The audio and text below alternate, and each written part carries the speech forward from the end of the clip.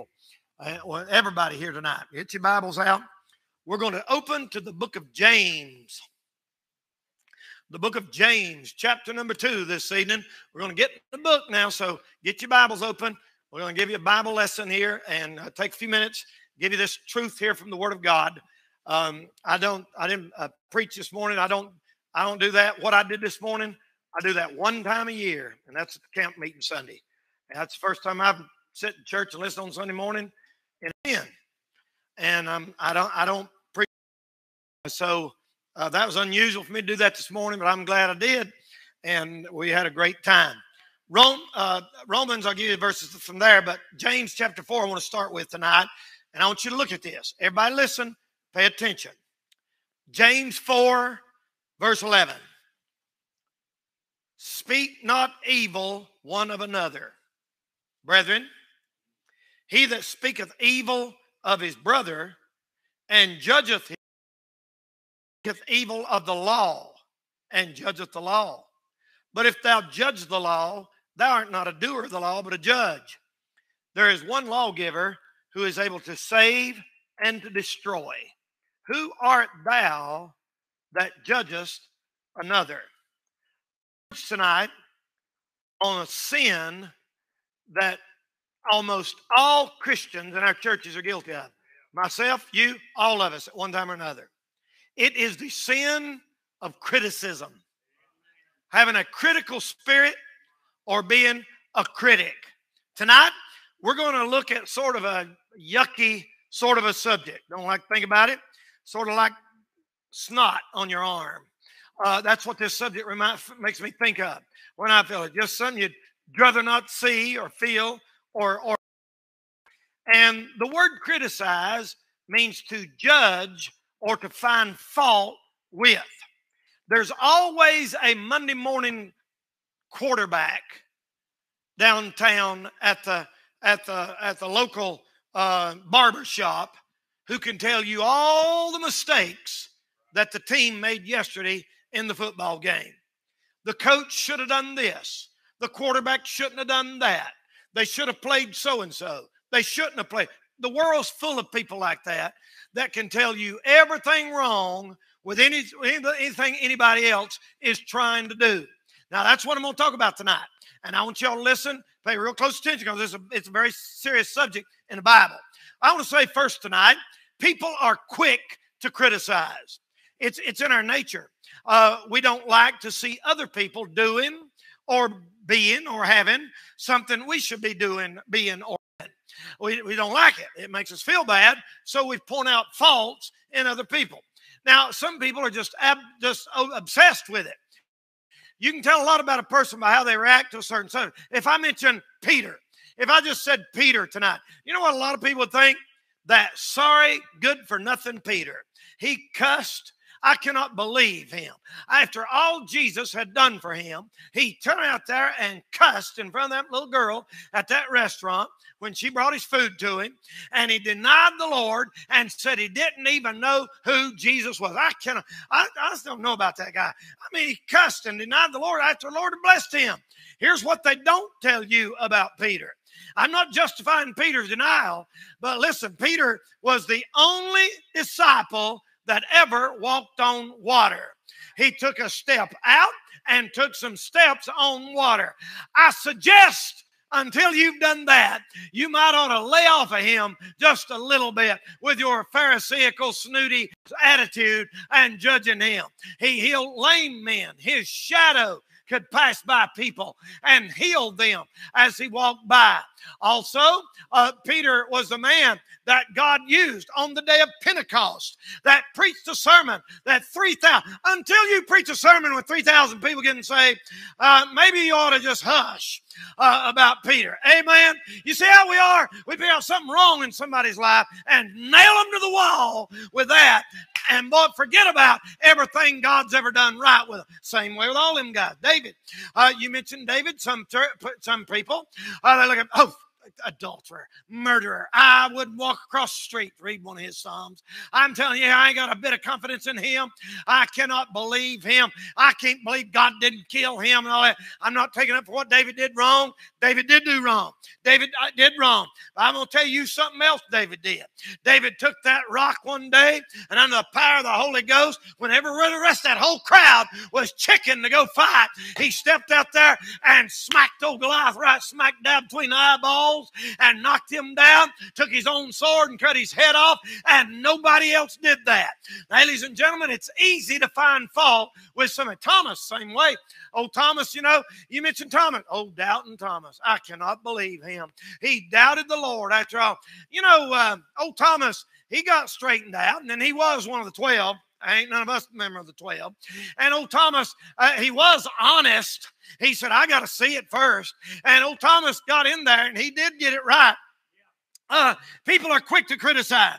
I've been around a long time now, and I've been preaching all over this country and other foreign countries for many, many years. And I noticed something back many years ago. I'd go into a small church and preach. And when I say small, I'm talking about, you know, little bitty country churches. And I'd go in there, and the people would get up, and they would criticize. I've heard preachers get up in those little small churches and say, bless God, these compromising churches, no wonder they got a crowd, the way they won't preach. And the message was, if you preached hard and straight like me, you ain't going to have a big crowd of people. And criticize big churches. And then the next week, I preach in a big church. And the big churches say, I'll tell you one thing, these little churches are a bunch of hypocrites. If they had anything to offer, people would come. And I thought, well, everybody's criticizing everybody. They're criticizing the little's criticizing the big, and the ones in between. And they're always finding fault with whoever else. They're backslid cause they're little. They're backslid cause they're big. And finding fault with everything. It's easy to criticize. It's easy to criticize. It requires no talent. You don't have to have any ability. Anybody can sit back and pick out fault with doing this or doing that. I like what Jack Hiles told them that time. They come to him and they said, we don't like the way you're doing it. He said, well, I like the way we're doing it better than the way you're not doing it. Amen? I mean, you ain't killed no giants.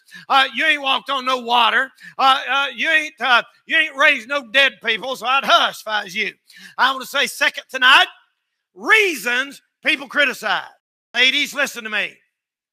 I ain't crazy. I know how ladies in church criticize other ladies. I know how men in churches criticize other men. In a lot of churches, there's pecking order and peer pressure. And the ladies, like you got some of what we call the, I don't know, what they call them, the main gossips in the church. And they got a group of people around them. And if they decide they don't like somebody, they'll continually hit that person and talk about them until they get all their friends thinking like they think about that other lady, right? And the first thing you know, when that other lady's name is mentioned, half the ladies in the church have a disdain and a bad taste in their mouth. Well, we don't like her. We don't like her. And it's even so bad. You talk about peer pressure. It's even so bad that if one of the group is friends with that lady, they'll punish her for being friendly to the lady that they all don't like. Now, I'm going to tell you something. You couldn't get more full of the devil if you sold meth and was a whore on Friday night. Amen. I'm telling you tonight, ladies and gentlemen, you hear me this evening? That's as wicked as division. You know, that's one of these 6 things that the Lord hate. And being a prostitute wasn't one of them. It was he that soweth discord among the brethren. I'd rather be a drug dealer to judgment than somebody that caused trouble in God's house and tore up the body of Christ and caused trouble in the house of the Lord. Lord, I didn't plan on saying all that, but it's done out there now. It's on the internet. Ain't nothing I can do about it. I'll tell you, look, buddy, you know why people criticize? I'll tell you why people criticize. 9 times out of 10, they're jealous. I'll tell you how to escape criticism. I'll get more to that in a minute. If they're jealous of you, here's the way to escape criticism. Say nothing, do nothing, be nothing. Say nothing, do nothing, be nothing, and nobody will say a word to you. Say something, do something, be something, and you're going to catch it. And you're going to catch it from all the other people that's jealous because you're doing something they ain't got the guts or the dedication to do. I know Jimmy Robbins, he's pastor down there at Mountain View Baptist Church in Cowpens, South Carolina. He's a character. I don't know if many of y'all remember Brother Robbins. He was absolutely a character. I loved him. I thought the world of him. He was a great preacher, and a lot of people hated him. But I tell you what, that fella, he called me up one day, been 20 years ago. He said, Dr. Castle, that's what he called me, Dr. Castle. That's what he said. He said, Dr. Castle, he said, they're kicking you down here, down in South Carolina. He said, they're kicking you down here. They're kicking you. He said, but I didn't hear you on the radio. He said, you're doing more for God than them. It's a kicking you. You just keep on going. He told them, they say this, if somebody's a kicking you, they got to be behind you, right? If they're kicking you out here, they're behind you. And that's what they don't like. That's what they don't like. And I'm going to tell you tonight, the reason people criticize is just, a real pretty lady comes in the church and somebody says, I don't like her. Never spoke to her. Some old ugly woman come in. Oh, she's so sweet. Bless her heart. I don't know what that says about some of you that everybody likes. I'm just kidding with you. But I'm telling you, that's the reason people criticize. People think they make themselves look big by making other people look small. That's the truth. That's the truth of the matter. You can always tell a failure by the way they criticize success. Amen? They said, people, there are people who will not, I've noticed over the years, there are people that won't let their kids come to our church. They won't let them come here to church, but let them go to the movies. Christian people will let kids go to the movies on Saturday night where there's cussing and people taking their clothes off and taking God's name in vain, but will not let them come to this church. Something bad wrong with a Christian that thinks like that. Man, must be under conviction or something. It requires no talent. I know Billy Kelly, he said, he's been on preacher. I don't know if y'all, some of y'all remember Billy Kelly, and you should look him up and listen to him preach. Great preacher and great big guy. And he preached all over the country for 40 years before the Lord took him home. And he drove a Cadillac. And when he'd wear that out, he'd get him another Cadillac. Oh, people criticized him. I've always thought it was funny. A preacher can drive a $10,000 Cadillac, and they'll talk about him like he's a dog. And he can have a $20,000 Nissan, and nobody says a word. There's just something that preacher, bless God, worldly. He's concerned about the world. He's worldly. And Billy Kelly's, he's this big around, y'all. Man, had to have a couch sitting like that. He said, if you lived in a car as much as I lived, you'd have one too. It's easy to criticize somebody when you don't drive 10 miles worth. Well, when you drive to Florida and to California and to Texas, some preachers wouldn't fly, a lot of them. He said one time, he said he liked to go bear hunting. Old Billy, and a lot of preachers play golf, play fishing, and he said, I preach 50 weeks a year, 50 revivals, and I go bear hunting 2 weeks a year, and they call me a hypocrite. Ain't that something? Yeah, ain't that something? You know what people used to say about me? They say it's gone too much. But then if you don't, they say, well, our preacher must not be no good. Ain't nobody ever asked him to come preach revival. And no matter what you do, somebody got something to say about it. You ought to be glad you got a preacher somebody else might want to hear once in a while. Lord have mercy, y'all. I've got people, I've had it for years, people push you. They want you to preach on this. I have people that want me to preach on marriage all the time, and for good reason. And you should. A preacher should. I'm not disagreeing with that at all. God knows we need it every week. But then I've got people who want me to preach on young people. And these teenagers, why don't you preach more on young people? Why don't you preach more on prophecy? Why don't you preach more on this? Why don't you preach more on that? Why don't you preach more? Well, it's impossible. Here's what you got to do. You got to get with God.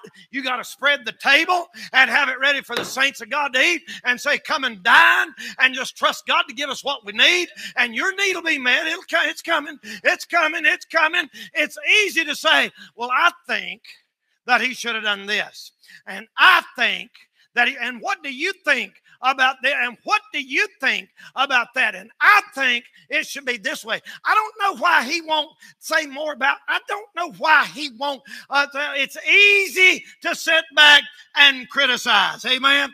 Man, that street preaching like we done, Lord, you talk about bringing the criticism. And it's from lost people too. Very seldom not from lost people. It's from saved people. Very seldom does a lost person criticize street preaching. It's always these professing Christians. We had a lady, we was preaching at the flea market one day, and a bunch of young preachers out there. I mean, we're screaming and hollering and preaching, and this scantily clad female, that means a woman with hardly no clothes on, come up and said, I just don't agree with what you people are doing. This is not modest. And I was young. I wasn't as cultured and refined and polished as I am now. I said, Lord, I'd hate to hurt you then. But I said, ma'am, you're the one who don't know what modest means. She went, Lord, if looks could have killed, she'd have murdered me right there. And I just turned around and walked off. I hope the Lord gouged her with that. That ain't got nothing to do with being modest. You crazy? It's easy. Look, it's easy to stand up in the bleachers. Or it's especially easy to sit in your lazy boy recliner at home where the cameras are 50 yards above the field and look down there and say, there he is, stupid. Throw it to him. He's wide open. What's wrong with you? How easy that is. Let's put you down there on that field. Here you are. Here you are now. You got maybe 2 seconds to decide. Sometimes not even that long. And that guy hacks that ball, and here you are. And you got about 4 big goons, about as big as a refrigerator, coming right at you. You couldn't see it. You'd have to get a step ladder. You can't even see that guy down yonder. I'm saying it's a lot different when you're out there on the field. Basketball, I play basketball. And you watch them at home, the cameras are always, I always wanted to put the cameras down.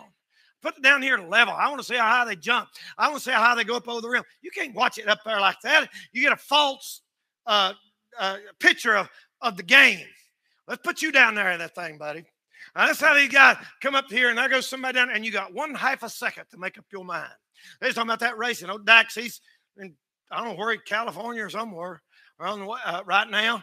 And can you imagine they're out there on this motorcycle, and they're jumping like this, and you got 10 over here and 10 over here and 20 here and 20 here, and you're hitting ruts and mud and sliding sideways. Lord, man, ain't my sport, buddy. I'll tell you one thing, it's easy to sit in the stand and criticize, and the same's true at church. It looks so different from up here looking back there than it does from there looking up here.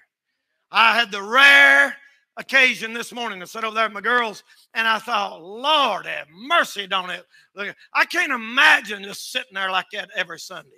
Lord have mercy. It felt like I was on vacation. It felt like so just light. It felt so light. I feel like every time I come to church, I've got this thing right here on my chest. That's what it feels like. Somebody's upset about this. Somebody mad about that. Where's so-and-so? So-and-so's quit. Somebody else is mad. Somebody else is mad because somebody else ain't mad. And somebody's mad because somebody else is mad because somebody else ain't mad because somebody's mad because somebody else ain't mad. It's just a constant thing. I'm telling you, brother, you never meet a critic. You listen to me. You never meet a critic of the church who's trying to make it better. You never meet a critic who's trying to help the church. It's always somebody ain't doing nothing. People doing something ain't critics. If you want to make me aggravated, which is Greek for mad, come in here and start criticizing these bus kids or these bus workers. Oh, my goodness. I can feel it in my feet, buddy. It starts coming up. Coming up. Okay. But anything I can't stand, it's people coming out and say, why don't these bus workers make... Oh, my. There's a group there's this outfit called the Recovering Fundamentalist. Y'all heard about them? And I don't know them guys. I ain't got nothing against them. Their whole thing is these stupid, ridiculous Baptists that's got all these convictions and beliefs. We'll show you how wrong and dumb they are. That's their ministry. That's their ministry. I'd be ashamed to say that my ministry was talking about Baptist churches that's trying to do something for God. If you ain't got no ministry no better than that, you know what them recovering fundamentalists, I hope somebody sends this to them. You know what they need to do? They need to start a bus route. Get out on Saturday and visit 6 hours and knock on doors and pray that God will get a hold of them kids and save their soul. It's easy if you just sit behind a little microphone and say, well, I don't think they should do this, and they're ridiculous convictions, and their dresses have to be down to here, and everything's a sin. Well, quit whining, you big baby, and get out there and do something for God. If they're so terrible, get out and build a good church and win souls for Jesus Christ. And all God people said, that's right. Easy. So easy. So easy. So this guy one time, they had this owl at the store, and it's on a fence post. He perched there, and he looked at it and looked at it and looked at it and said, I'd buy that thing if it looked more real. I could take it home and put it on my, scare the crows away and stuff. It just ain't made. The eyes ain't right. The feet ain't right. About that time it moved. That's the way some of them critics are. They find something wrong with the real thing. I heard about a preacher who had what he called the book of complaints. 40 years, he kept a book of complaints. And he had this book, and he advertised it, told church members. He said, when somebody comes to his office with a complaint about another member, he'll say, all right, we're going to write that complaint down. Are you willing to sign it? Well, no. He said, well, when I address this at our next meeting, are you willing to sign this complaint that you have about one of the other people in the church? He said he had that 40 years and never had one person sign it. That means it's so easy to criticize and be a big chicken and not even stand up for it. It's like somebody write a letter and won't sign it. Anybody writes me a letter and won't sign it, I just tear it up without even reading it. You ain't got enough guts to put your name on what you write, all you people listening out there in radio land. If you ain't got enough guts to put your name on and say, I wrote this, you ain't got no business writing nobody no letter. I'm not going to tell you who I am. Well, hang up, bam, click. You don't deserve to be listened to if you ain't got the guts to tell who you are. Shut up. Shut up's a Greek word that means Hush.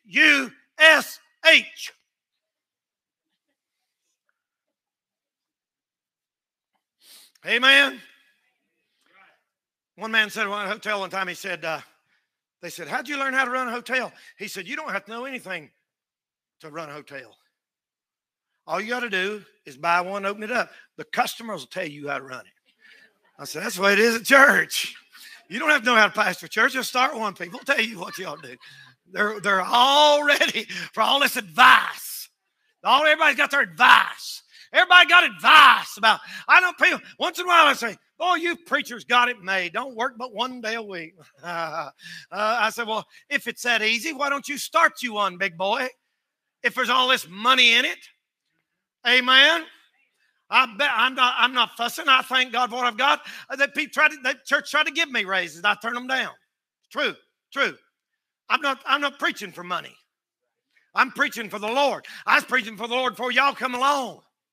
And I may wind up back on the street full time before it's over with. I don't preach for money. And I sure don't preach for a paycheck. I don't do it. Thank God for our church takes care of me, but I keep it modest and we keep it down, and people can't believe it.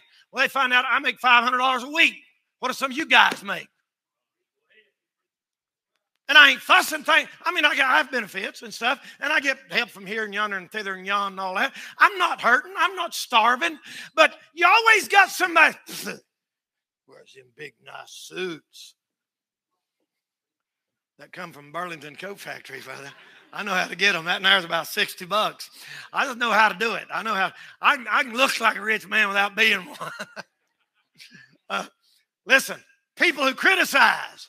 Always look, people, blowing out the other man's candle ain't going to make yours shine no brighter. All right, last thing I'll say and I'm through. Number 4, how to handle criticism. Here's how you handle your critics. Got them. If you say something, do something, be something. Don't Don't criticize a man before you've been in his shoes.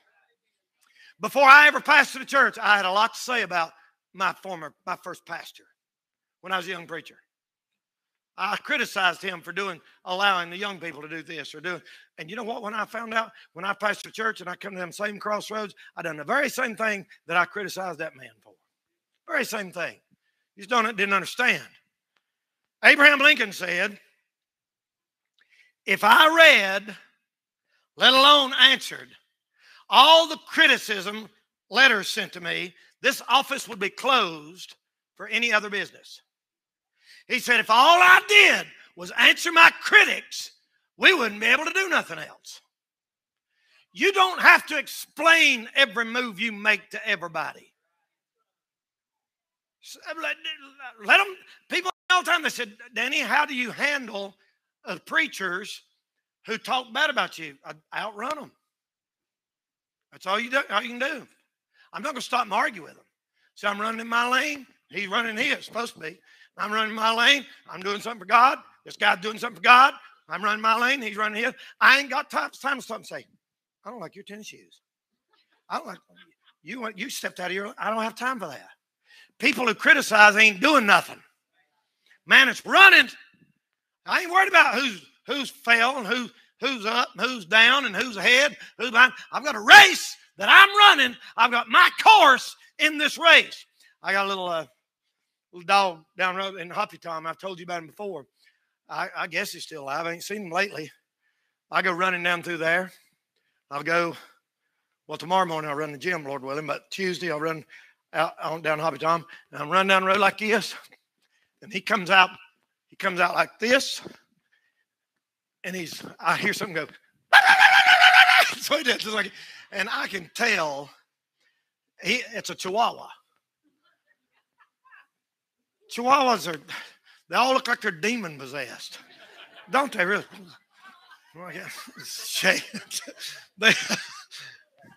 It is not fit. They should live. Really, honest to goodness, y'all. The world's the purpose of something like that being in the world. But anyway, that thing comes out there and you think he's going to tear my leg off, preacher. He comes after me. I don't stop and say, please don't bite me. Look, can we talk? You know what I do, that stupid thing? Just ignore it. Just run. He tries to catch my heels. Once in a while, he'll try to, and I'll just go, pow.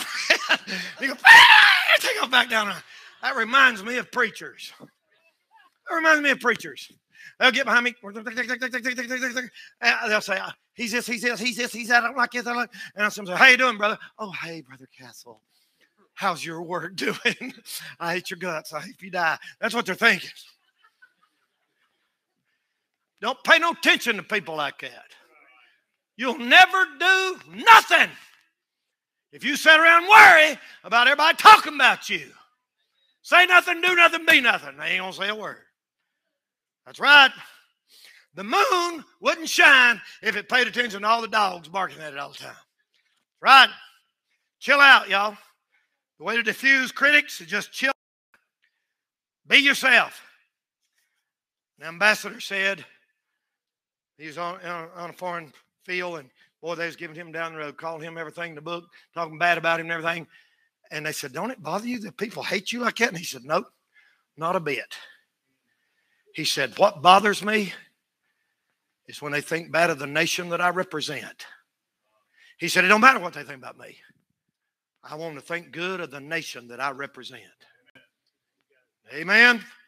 People, we all say, it don't matter what they think about me. But what do they think about Jesus and the church and the Lord and the Bible? Now, here we go. I'm going to close. Here's how you handle criticism. Our reaction is what's important.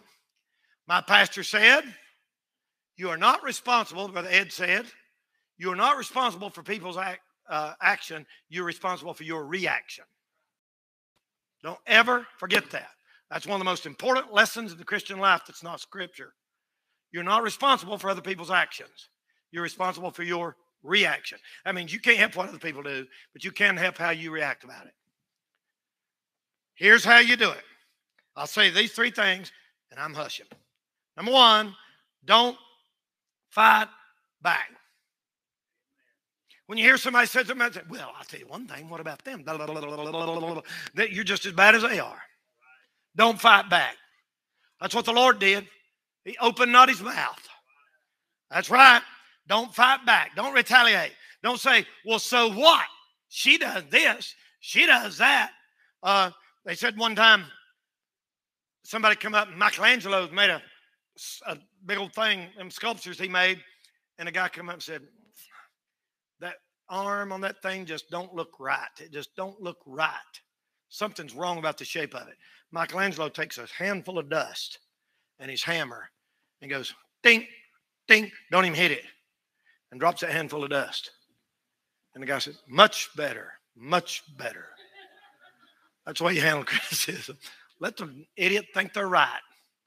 If you have, man, lady pulled a car into her garage, said, something wrong with my car. It's making a noise. And the mechanic, obviously, it wasn't. He went around and hit it with a hammer. Ding, ding, ding, ding. Close the hammer. Now try it. Oh, that's much better. Thank you very much. That's the way it goes sometimes. People just want to find something to fuss about and complain about. They'll make up something. Look here. One of the surest marks of a good character is the ability to accept criticism without having malice and hard feelings toward the one that gives it. One of the best marks of a real Christian is accepting criticism without feeling hard feelings toward them. Now, the way you know you shouldn't say something about somebody, there is such thing as constructive criticism. I got that. And the Bible says, faithful to the wounds of a friend, kiss of an enemy or ceaseful. I got all that. That's a different side of this doctrine. Sometimes criticism is justified. Sometimes criticism is welcome. Sometimes you, like people else, say, what do you think about this? How do you feel? And it's okay for us to do constructive criticism. But if you get any pleasure out of finding something wrong, fault with somebody, you're wrong. It shouldn't make us feel good. Lord, it's quieter than Turkey Farmyard on Thanksgiving Day in here. You shouldn't feel good when you talk about somebody and criticize them. So don't retaliate. If you're too immature to take criticism, you're not mature enough to take praise.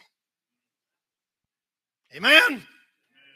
Your reaction, the skunk, would be extinct if it paid attention to criticism. Nobody ever says nothing good about skunks.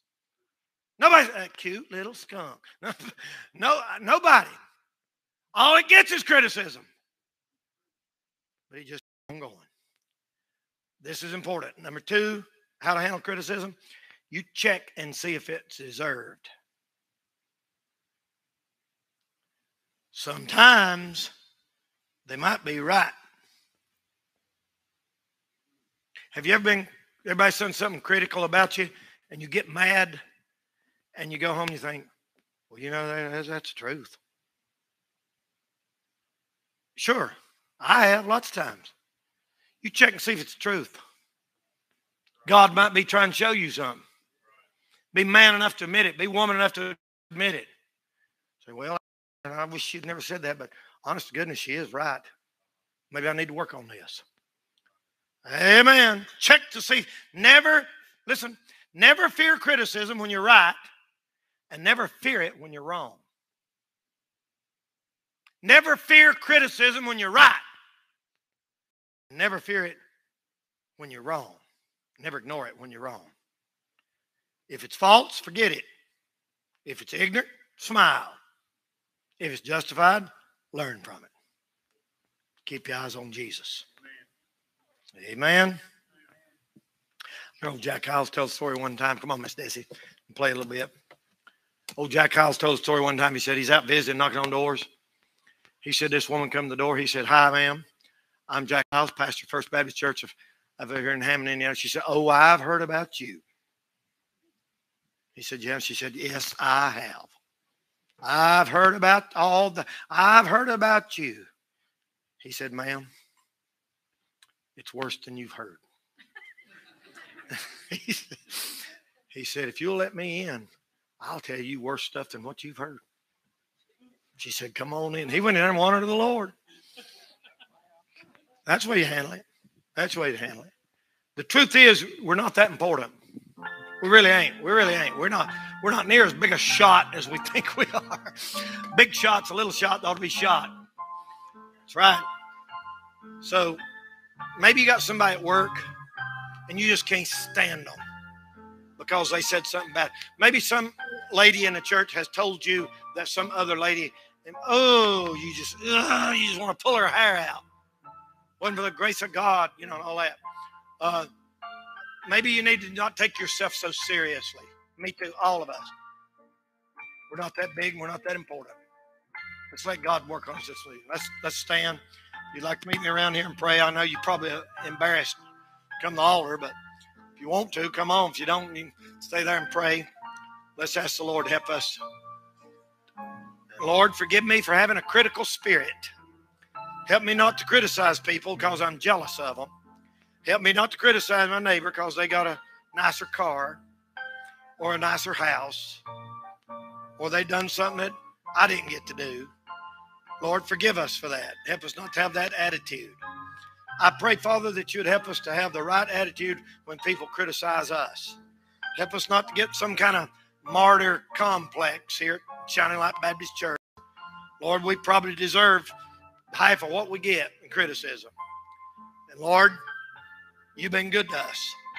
And I pray that you'd give us grace to carry on in these dark days and difficult times. I pray that you bless every single person here tonight. Do what ought to be done in their life. We'll thank you for it. Help us to deal with these sins like this, sins of the flesh and of the spirit, and put them away. Live right. In Jesus' name we pray. Amen. Amen. All right. All hearts clear? Anybody want to say something right quick? Did y'all find out about Danny? Y'all pray for him. Amen. All right. All hearts clear?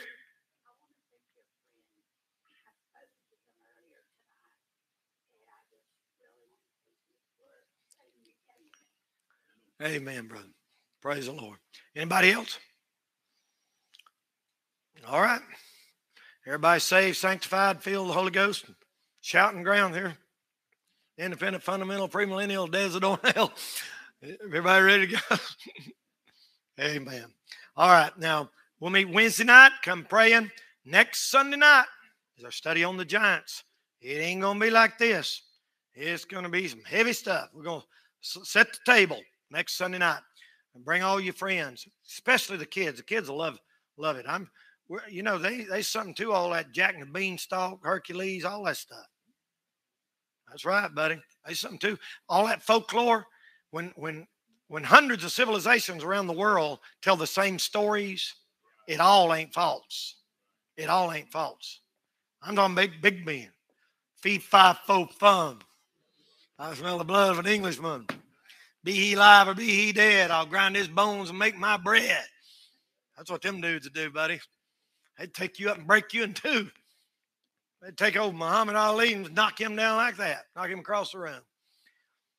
So don't miss that next Sunday night. All right, all hearts clear.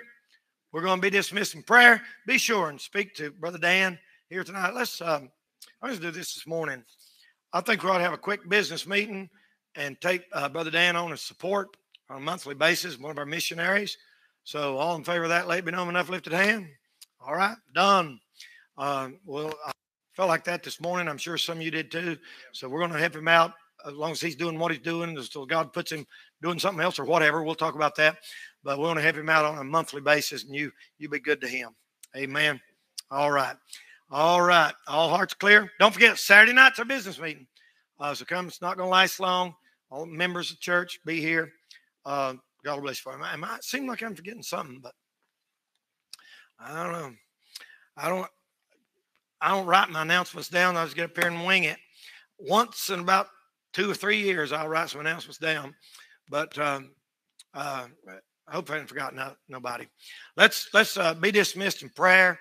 And after this, fellowship with each other and be friendly in the Lord. And God will bless you for it, okay? All right, Mr. Fletcher, go ahead.